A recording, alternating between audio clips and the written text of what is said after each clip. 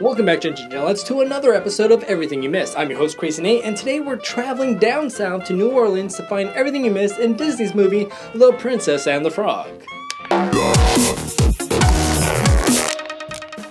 Before they even showed us the movie title, they're already showing us Easter eggs. If you watch the lady beating her rug on the balcony, you probably recognize that's Rug from Aladdin. Now, Disney's Princess and the Frog was directed by the famous Clements and John Musker. They also directed the movie Aladdin, and that's probably why we see Rug in the video. And I'm talking about the original Aladdin, not the new one. But you need to remember these guys. Why? Because we're going to be mentioning them a lot.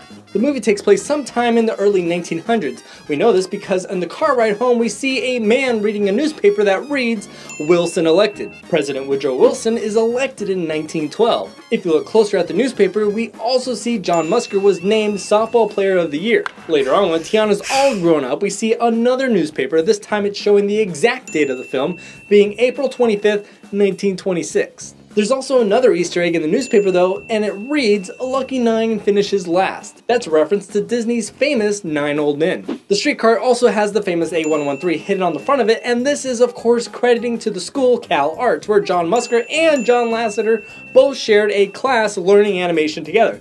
This is why we see A113 a lot in Disney films and in Pixar films. If you ever visit New Orleans, you will find out really fast, not only are they famous for their beignets, which I've never had, but it's on my bucket list, but they are also famous for their parades going on all the time. In fact, you can even get your own parade for like $100. So parades are always going on down south and not just on the holidays. It's weird though that they had alcohol several times in the movie, especially since alcohol was illegal from 1920 all the way to 1933. Mulan and Tiana both have something in common that no other Disney princess has. And do you know what it is? That's right, they're both left-handed. Anika, who was the voice behind Tiana, is also left-handed in real life, and she requested that she be left-handed. And the director said yes. A famous musician from that time era that was credited was Louis Armstrong. Louis the Alligator plays a trumpet and sings just like Louis Armstrong. And when he mentions Louis Armstrong in the song, you can see him wiping the left side of his mouth with a branch. And I blow this horn so hot and strong like no one they've ever seen. Louis Armstrong. This is something that Louis Armstrong had to do in real life, which is why in his shows you can see him holding a handkerchief all the time. This is because he hit the high notes so many times with his trumpet and with such force that he actually damaged his lips, and sometimes he had to leak a little bit of drool on his mouth, so that's why the handkerchief was there.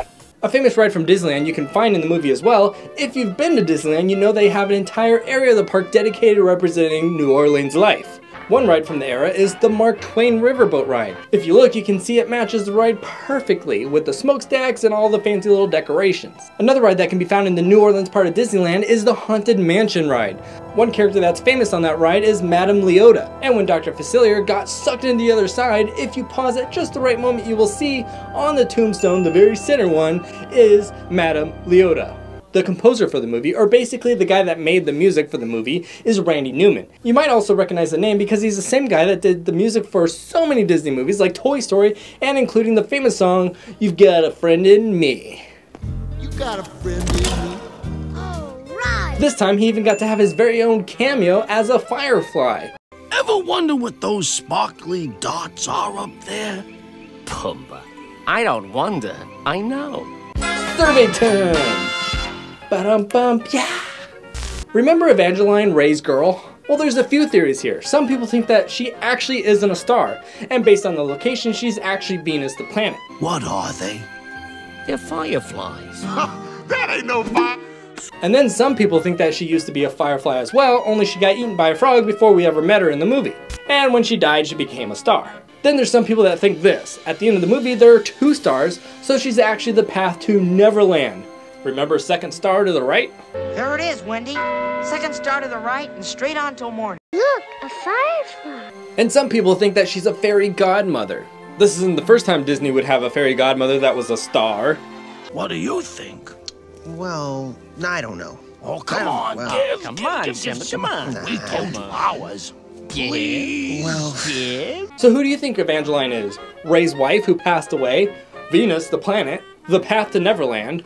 Or do you think Evangeline is Tiana's fairy godmother? Or just a star?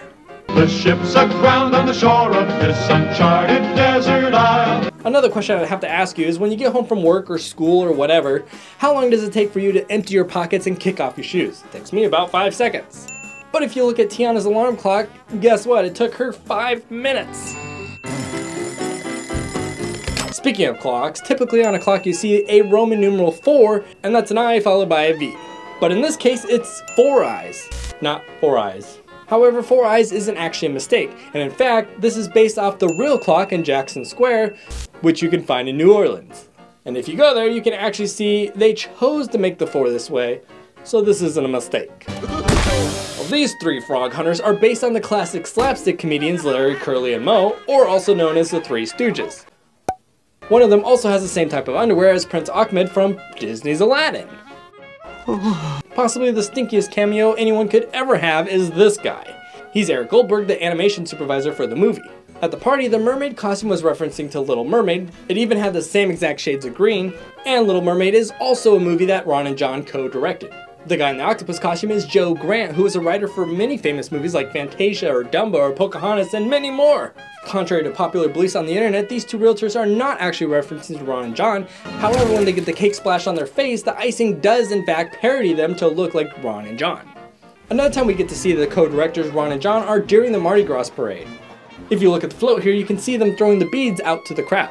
Another thing interesting about this parade is if you look at the floats, they also are themed after movies that Ron and John directed. Like this float has King Triton and mermaids to theme obviously to The Little Mermaid, or this one is about an evil sorcerer towering over an Arabian city.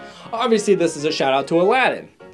And not to be confused with Peter Pan, this float has a moon and a flying pirate ship, but the flag is the dead giveaway that this float is actually a reference to Treasure Planet, which was once again made by Ron and John.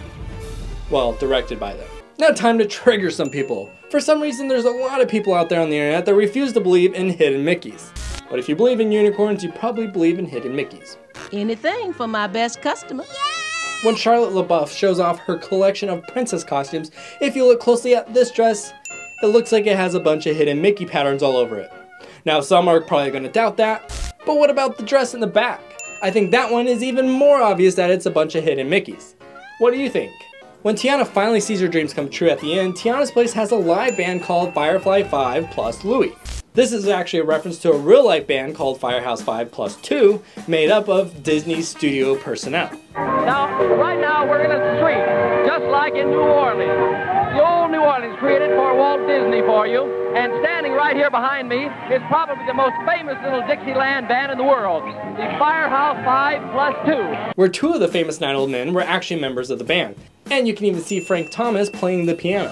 When Mama Oldie's going through her treasure chest, if you wish hard enough, you will see Genie's lamp from Aladdin is flying through the air. And also this device right here is used by artists to hold up the pages in a very specific spot while they draw the characters. I understand that this next Easter egg may be a little bit of a stretch, but Jungle Book had their own tease here, and this is confirmed by Disney by the way. Floating down the bayou on Louis's belly is a call to when Mowgli was floating down the river on Baloo's belly. According to the directors, all these women here that greet Prince Nabeen when he first arrives to New Orleans are all modeled after real women who actually worked on the film. Down in Creepville, we have some secrets as well. When Dr. Facilier is dancing with the voodoo dolls, this is a parody to Mary Poppins when Bert is dancing with the penguins. When they're showing a little bit of PDA, the voice that says congratulations, that's the voice of Peter Del Vecchio, the producer. Now that they're finally married, we see a bunch of birds flying away. These are actually the same exact birds from Lion King, the original one. What are you talking about? Exactly the same. They just duplicated it several times. Here's what I mean. If you pause both movies and take these ones for example and copy and paste them over here, they line up perfectly frame by frame. Literally frame by frame. Some information I discovered during my research on the movie, but I have no place to put it, but I felt like you deserve to hear it. And that's this. There are about 2,000 different species of fireflies in the world, at least that we know of so far, and some species of fireflies don't even light up. While other species, the female lights up to attract the male to come near them. Only once the male gets close enough, he finds out the hard way that she was glowing for other reasons than what he thought. She eats him. She eats him. She's probably friends with the Black Widow.